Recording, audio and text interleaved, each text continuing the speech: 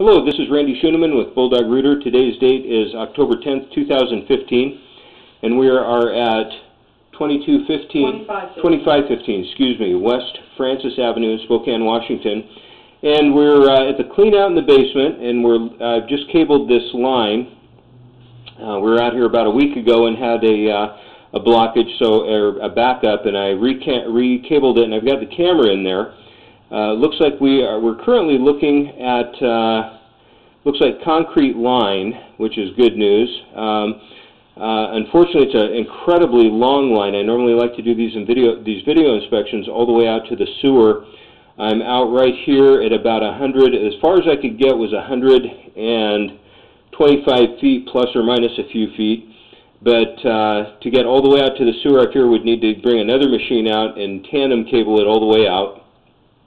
And what I'm looking at here is a rip blockage. My reader on my machine is off. It's telling me it's at 175 feet, but I know that's incorrect.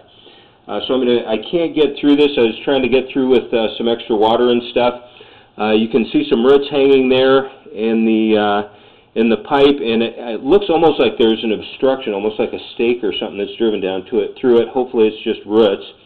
But again, I'd need another cable machine out here to do this. And I'm going to begin pulling back, and we'll take a look at the rest of this line and see what we've got going on out here. Let's see.